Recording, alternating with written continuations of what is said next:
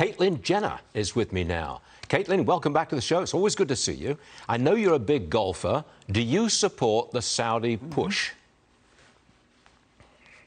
Actually, I do support LIV. Why? Because LIV is a disruptor. They're going to shake the system up. The PGA Tour has never been challenged at all. And, you know, Stuart, this is called capitalism. You know, or at least what we have left in capitalism.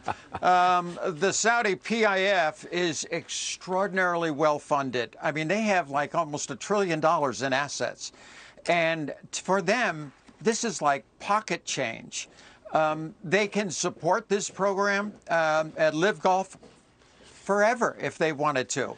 So it'll be interesting to see how it turns out. Not only, you know, as an athlete and golfers, they don't want politics involved in golf. But unfortunately, it is. It's not the Saudis that I think people are as upset with. The other thing is, it's Trump. Yes, you know, Trump is hosting two events. Yeah. Anytime he does something, I mean, there's controversy involved. So honestly, I think it's probably going to take 5 years, next 5 years, and the Saudis can fund this to have this thing work out. By the way, I just asked Brett Baer if he could still drive 300 yards.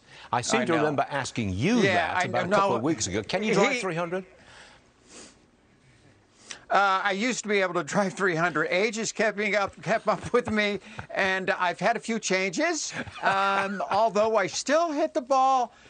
About 280 yards on a good drive. Maybe a little tailwind. Right, but my game is actually pretty good right now. Well done, well done. I'm going to change the subject for a second. Done a lot on golf this morning. Democrats are predicting that the governor of California, Gavin Newsom, will be on the ballot in 2024. Okay, you're a Republican. You're from California. Newsom is your governor. You think that if he ran for the presidency, he could win? Boy, I sure hope not. He started off in San Francisco, and really, the decline of San Francisco started under Gavin Newsom, destroyed that city, and it's gone downhill ever since. Then he took on California and has destroyed California. The economy's gone, companies are leaving. I mean, the list goes on and on and on. And I just don't think he can do it. I think he's the only candidate that they have right now. I mean, Kamala Harris, please. She's totally destroyed herself. She has no credibility whatsoever. Newsom, the reason he would run and could win is because he'll be extraordinarily well funded. I mean, he's part of the Pelosi machine. He's related to the family. He's working right now to get more of a national public image. He's out raising money. He can raise money all over the place. So is he a credible candidate? Yeah, he is. Unfortunately, he's just not a good candidate. Well said. All right. I want your thoughts on President Biden testing positive for COVID.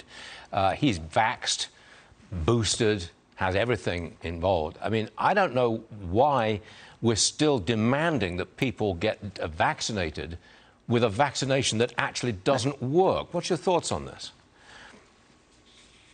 Honestly, it just shows you that all of this social distancing, masking, vaccinations, all that stuff, it just doesn't work.